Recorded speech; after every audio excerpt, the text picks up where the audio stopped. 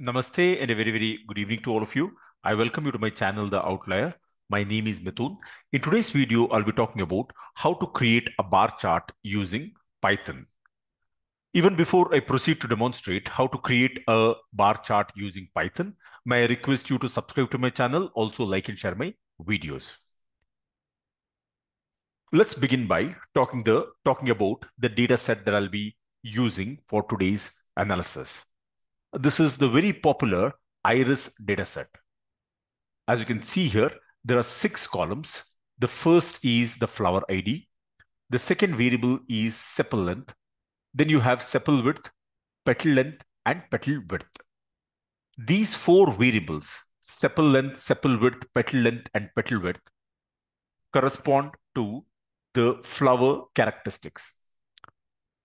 Lastly, you have the species variable. The species of flower can be either setosa, versicolor, or virginica. Let me show you the sample size in this particular data set. When I go to the last record, you have 150 records. So which means that in this data set, we have a sample size of 150 records. Let me apply a filter here and show you the 3 categories of species. The first category of flowers that we have would be setosa. The second category of flowers would be versicolor. And lastly, you have the virginica species of flower. Now, I will be going to Python, wherein we can execute a few codes to create a bar chart. As you can clearly see here, right now, I am in Jupyter Notebook. We will see how easily we can create a bar chart using Python. The first thing that we need to do is to import the libraries. I will be importing 2 libraries. The first library is the Seaborn library. Second one is Matplotlib.pyplot. So we will be working on Seaborn and Matplotlib.pyplot. Now, why do I need the Seaborn library? Seaborn library has a lot of inbuilt datasets, and we will be loading the iris dataset from the Seaborn library. In the next line, as you can see here, I've written the code to load the dataset. There's a very simple command called as load_dataset, and within parentheses, you can specify the name of the dataset within double quotes. What this does is it will load the dataset and save it as an object called as iris. Let me go ahead and execute this particular command. What you will see here would be the representation of the first 5 records of the iris dataset. You have sepal length, sepal width, petal length, petal width, and species. This is the same dataset which you were seeing in Excel earlier. Let me now scroll down. Here, we are running the group by command. We will be grouping the iris dataset by species. Remember, species is the only categorical variable that we have. Once we are able to group the entire dataset by the species variable, then we will be calculating the mean value for each feature for each species. You can see here, the code that I am executing here is iris.groupby. Within parentheses, you can specify the only categorical variable that we have, namely species. Then you can calculate the mean value for each feature with respect to species. We'll save this as an object iris_mean. Let's now go ahead and execute iris_mean.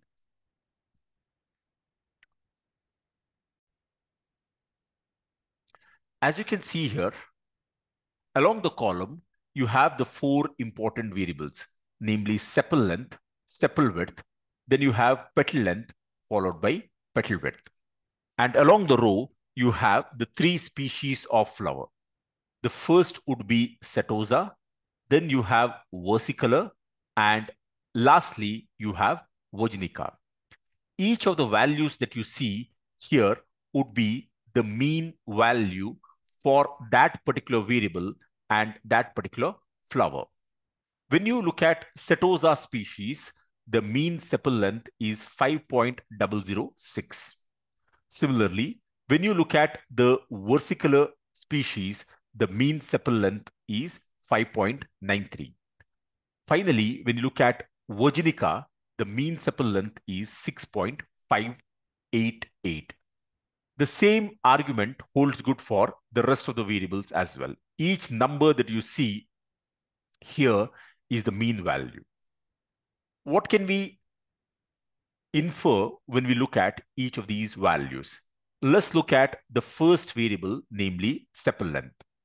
The least value is 5.006 and the highest value is 6.5.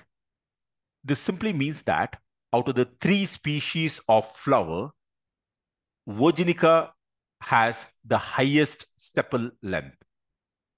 Then when you look at sepal width, the largest number here is 3.4, which simply means that setosa flowers are the ones which have the highest sepal width.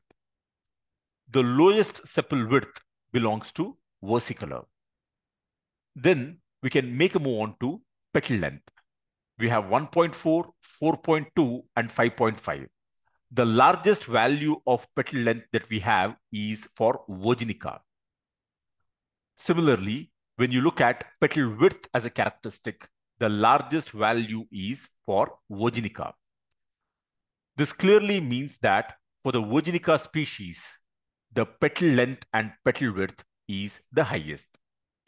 Is there an easier way of looking at this particular table? When we ask this question, the only answer that comes to mind is yes, by using graphs. So we are going to summarize the table by simple bar graph. Let me scroll down. You can see here, this is the code. We'll be running a bar chart for the mean sepal length for each species on iris dataset. The command here is pretty simple. We have to specify sns.barplot. Within parentheses, we have to specify the x variable, which is species, and the y variable, which is sepal length. The data will not be the raw data, but it will be the iris underscore mean data. You can see here, when I scroll up, in the last step, we have created the iris underscore mean data. Let me scroll down.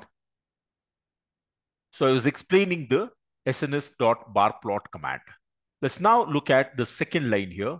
As the name itself suggests, we are specifying the title. What is the title? The title here would be mean sepal length for each species in the iris dataset.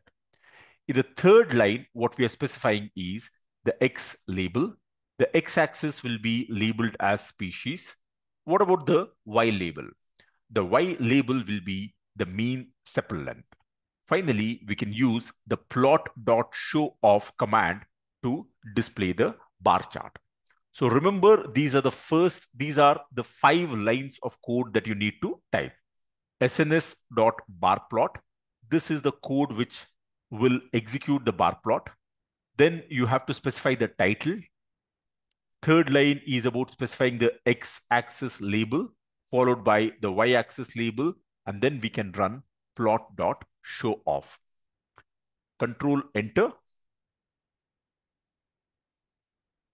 You can see here, this is the graph for the mean. My apologies. Yes, this is the graph for the mean sepal length for each species in the iris dataset. What do we observe in this graph? In the x-axis, what you see is setosa, versicolor, and virginica. Clearly, the longest bar here is for virginica. which clearly means that Virginica flowers are the ones which have the highest mean sepal length. Setosa flowers are the ones which have the least mean sepal length. In fact, the average sepal length for Setosa flowers would be 5, and the average sepal length for Virginica would be higher than 6. Let's now look at the second bar chart.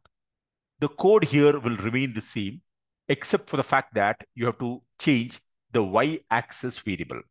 The second variable that we'll be looking at would be sepal width. Let's try and understand this particular bar graph. Here we have an interesting contrast. What is the contrast? In the x-axis, anyway, we have the 3 categories of flower. In the y-axis, we are looking at the mean sepal width. Now, Setosa flowers are the ones which have the highest sepal width. Compare this with the earlier graph that we had. When you look at the sepal length, Virginica flowers is the one which had the highest sepal length. Setosa flowers are the ones which have the lowest sepal length. When I scroll down, we see that the highest sepal width is for Setosa flowers. Let's now look at the third bar chart. In this bar chart, we are looking at the mean petal length for each species. This is a very, very interesting chart because the differences are quite striking. The lowest value of petal length is for the species, namely Setosa. So Setosa flowers are the ones which have the lowest value of the average petal length. When you look at Virginica flowers are the ones which have the highest mean petal length. Now, let's look at the last variable, namely petal width. Let me scroll down. You have the 3 categories of flower. Here again, the lowest mean petal width is for Setosa. So Setosa flowers are the ones which have the lowest mean petal width. Virginica flowers are the ones which have the highest mean petal width. So when you are looking at petal as a characteristic, may it be the petal length or petal width, it is the Virginica flowers which have the highest value. You can clearly see and compare the 2 graphs. Similarly, when you look at Setosa flowers are the ones which have the lowest petal width as well as the lowest petal length. So this is how you can create simple bar chart as part of EDA or exploratory data analysis when you are building any machine learning model. With this, I have come to the end of today's video. In today's video, we've seen how easily we can build a bar chart using Python. I request you to subscribe to my channel, also like and share my videos. Thank you very much for watching this particular video. Have a great day ahead.